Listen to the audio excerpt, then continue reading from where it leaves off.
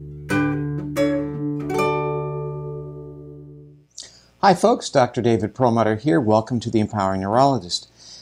Clearly we've had a lot of discussions, a lot of guests here on the program talking about the ketogenic diet. In other words, powering the body with fat as opposed to carbohydrates. And we have certainly covered the brain benefits of being in ketosis as well.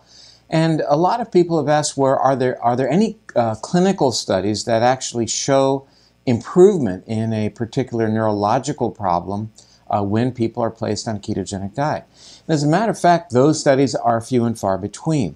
But there was one study done many years ago that actually instituted a very ketogenic diet in 5 patients who were suffering from Parkinson's disease and noted some very significant changes. Let's just jump right to the studies.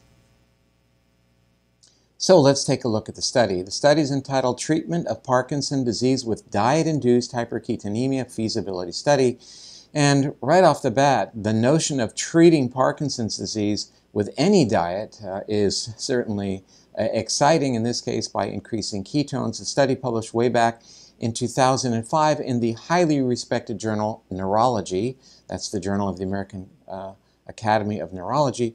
We know that there is a defect in the way brain cells make energy in Parkinson's, and ketones are able to bypass that defect.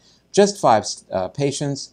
A dietitian determined whether they were adherent to the diet or not, and also evaluated their serum ketone levels. They underwent what's called the UPDRS study, that is the Unified Parkinson's Disease Rating Scale that looks at mentation and mood, ADLs, activities of daily living, motor function and treatment complications, and comes up with a total.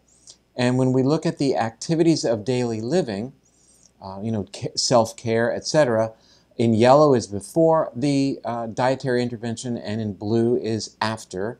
These are the 5 patients.